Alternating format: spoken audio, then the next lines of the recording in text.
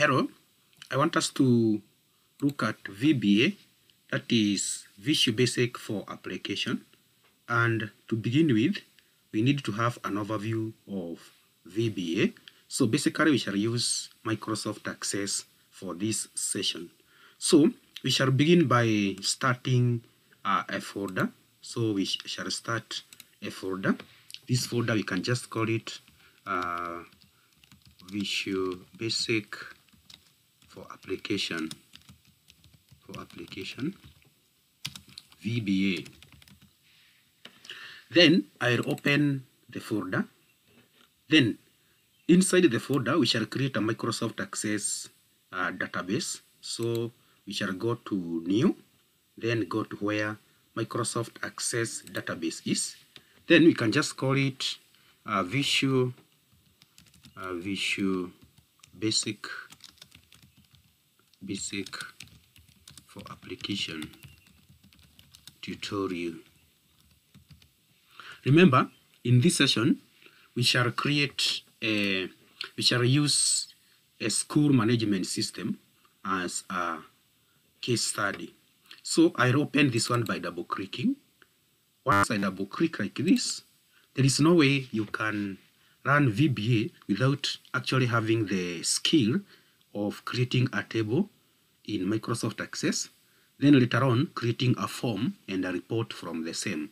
Not necessarily you create queries, but queries will be by the way. So here you just go to create up here. Then once you go to create, you go to table design. This is the Microsoft Access table design. We usually have the field name, data type, and description. And for the case, description is optional. So here we can just start by creating admission number, the admission number of the student, admission number. Remember, during programming, you'll notice that as we go to VBA side, it is important to avoid space. So you can see admission number. I'm trying to avoid space. So here data type can be text. Then right click, set the primary key. The primary key is a special field that cannot accept duplicates, a field that cannot be left blank, and it is actually unique. It uniquely identifies the field. So you shall have the admission number, then you can have the student name, of which it is text. So here we can have the student, that is the student class, and sometime class can be number like 1, 2, 3. So these are the data types we have in Microsoft Access. This time round we use number. Then we can have the student stream, north, east, west, south, depending on the number of the streams. Student stream. Then stream can be text. And for that case, sometimes you may opt to type the streams here. But for this case, let's have it that way. Then you can have current here. Current here. You have the current here. The current here is number. And we want the system to automatically pick today's or the current here. So you click on the current here. Then here we have field properties. These ones. Field properties are actually the characteristics of the field. And these ones you can refer them as a variable, a memory location that can store a value. So this is a variable. Student name is a variable. Admission number is a variable. It's just a memory location set to keep a value. So we have the current here. The current here, you just go to default value here. You'll notice that the default value here, it is a value that is automatically entered in this field for new records. So here you'll get the explanation of everything that you do. So the current year here, we want it to be 2024. So just go to this point here. You can probably opt to set the year. You put the bracket, date, then cross the bracket that way. Let's first of all see what that one does. So you click on the save button. This is student, you call it student details. So I click on OK. Then we can just go to home and click on view to see. You see now This one takes 2024. So I go back, go to home, click the design view. This pencil, ruler, and a set square. It's called the design view. You hit on it. It takes you back to the design mode. So here we have the current here. You see what I have done. This is the function here, date. Then you open the bracket and cross, then cross the whole thing. This one will pick. When we go to 2025, it will automatically update that one to 2025. So we have this one. Then we have the semester. The semester. This is the semester. The semester can be semester 1, blah, blah, blah, blah. So those are the semester or the student. So basically these are the, then you can also have the photo of the student or passport. Passport photo. Passport photo. In photo, we use attachment data type. So I'll click on attachment. That is the attachment data type. And you can have comments or remarks or any other information. Any other information. Just type remarks. But once I type remark here, I want it to be a sentence or a paragraph. So I use memo. This is wrong text in other applications. So you can use wrong text or memo. We have short text and wrong text. The difference is the number of characters that can be accommodated. So I also wish to show you something. When now I save this one and double click, you'll notice that here I get remarks. But I want this one displayed as any other information. So I go back home, I click on design view. So I click on the remarks field, I go to the field properties here. I go to where caption is. Here, caption.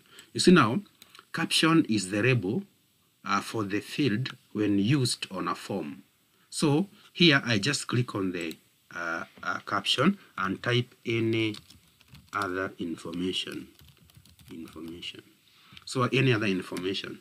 And then I click on save. So when I go home and view, you'll notice that this comes any other information. That is the caption. But when I go back to the design mode, I use remarks in my programming. I do not use any other information. That is just to help me display or to help the customer or the user of the system understand more. That is as far as that one is concerned. So you can still have the parents' contacts or the county. Okay, you can have the county here or location. So for the county, I need it to be displayed at location. Location stroke state. So I save that one.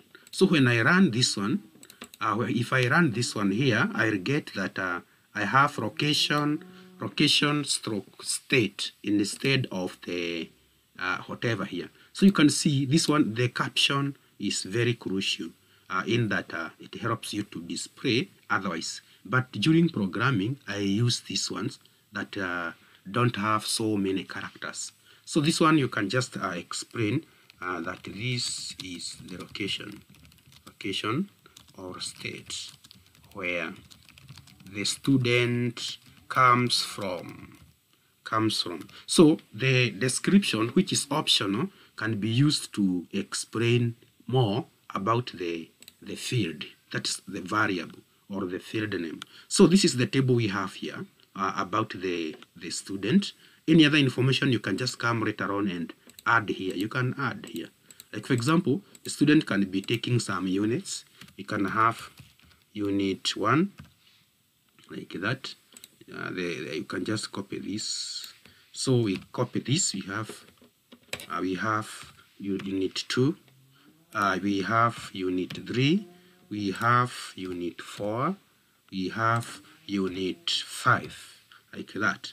Then these ones can be used to let's say you can also have unit 6.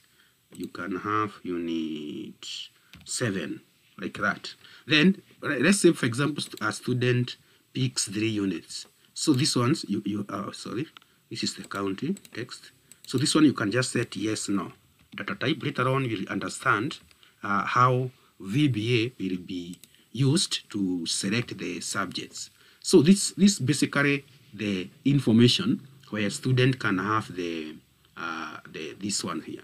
So guys, after doing that, I can just save this one. This is the first table. It will be very useful in our work. Then we can also have another table, create table design. I have another table here now. This is the examination capture table. So I can just have the exam, admission number. The admission number of the student will be duplicated here. And since we need a primary key, I said the primary key is a unique field that identifies the table. We can have the serial number. That one will not be so important, only that it will allow us to have the labeling of the field. So we can have automatic number. Automatic number will be 1, 2, 3, 4, blah blah blah blah. So we can have that one. Then we shall have the exam stream, and the exam class. Sorry, the exam class. This is where the class will be duplicated. This is number. Then we shall have the exam stream. The stream from the student will be duplicated here. Then we shall have the exam. That is the exam year. The exam year. The exam year. The exam year will be duplicated here. This is number. Then here we shall also have now the units marks. We can have now the units marks. You can just call it the exam. That is the exam, to avoid confusion. The exam unit 1. So we shall just copy this to have the marks here. So we shall copy this. I shall paste exam unit 2. We shall have exam unit 3. We shall have the exam unit 4. We shall have the exam unit 5. We shall have the exam unit 6. We shall have the exam unit 7. I think we have 7. Then you can also have the exam the exam total. The exam total here. Then we shall have the exam grade here. So exam total here can be number. Also these ones will be number data types, because we shall expect the system to grade. So the same case here. This is the exam grade, the exam mini grade. This is the exam mini grade.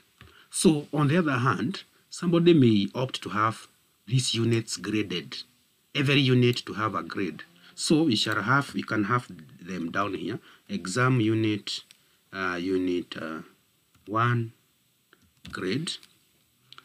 We can also have exam unit 2 grade. We shall have exam unit 3 grade. That's G stands for grade. Exam unit 4 grade. Sorry. Grade. Then we shall have the next one, exam grade 5. That is unit 5 grade. We shall have exam unit 6 grade. Exam unit 7 grade. Like that. Then we shall have now the mini grade. The mini grade will be overall. Remember, grades are text. So here you can just tell the user that G stands for grade.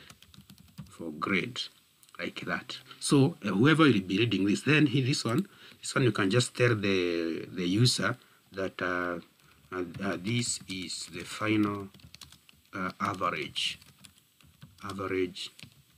grade for units done, like that. You can now see the importance of the description. So this is our second table, and very crucial table. So you can just save it as exams details. So this is the tables that will be used. These are the tables that will be used. Both this one, we have the parent table. This is the parent table. The parent table, let me just go home and sign view. The parent table contains information that will never change. Like for example, once you capture the student name will not change. But in the child table, that is the exams table, you'll notice that exams will keep on changing as the semester change. So this is basically our first part that includes creation of the tables. Before we proceed, remember our session is about Visual Basic for application. So later on, we shall be doing coding once we reach to where coding should be done. But before we go to coding, we need to go to queries. Remember, once you create a table, you may need to query or ask questions. You want to post questions to the system. So basically, you need to do something on this. Let me just close this one. Then we reopen it again. So we open our table again here. So our table, our database consists of two tables. So we create a query. Just go to create. Remember here we have tables, queries, forms, reports, macros, and codes. There. This is now where the Visual Basic for application comes on. But you have to start from your left-hand side. So we go to queries. To create a query, just hit on query in design view, double-click the first table, double-click the second table. You can rearrange the tables by dragging and dropping, and also by pulling this to see all the units. You see now I can be in a position to see all the units that are here. So I start by double-clicking this to rearrange them here. So double-click, I just double-click all of them because I need all of them. I need all of them. I don't need photos there. So just double-click. As you double-click, the fields will be aligned. So you can just drag here to see the fields. So I go again to this one. I have the admission number. I have the class streams arranged here, like that. Like that. So we go ahead. You want to see all of them inserted here. So we are in unit 2 grid 3, 4, 5, 6. Remember, if you don't align it here, you'll get an error code parameter value. So make sure you are very keen. So this is my query. I just save it as master. I save it as master query, master queue. That is master query. So guys, you can realize that I have combined the two tables using a query. That is one function of a query. So the next thing here, I'll introduce you to something called joins. Joins, just joining together, bringing together. So I'll tell Microsoft Access, or I'll instruct Microsoft Access Engine that whenever I choose a field from the mother table should be duplicated to the child table just by dragging, or rather it's like I'm creating a master relationship. So I'll take admission number to admission number. You see, admission number to admission number. Then I double click. Once I double click, I'll use option number 2. Include all records from student details. That is the parent table, and only those from the child table, that is exams table, where the join fields are equal. So just practice on that. You see now, I'll create an arrow from the parent table facing to the child table.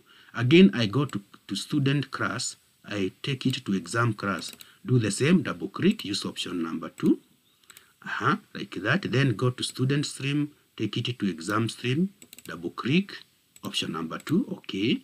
Then current year to exams here, double click, option number 2, that is include all from the parent table. You see now, from here I just save. Now, Visual Basic for application later on will be in a position to execute the joins by duplicating data using coding.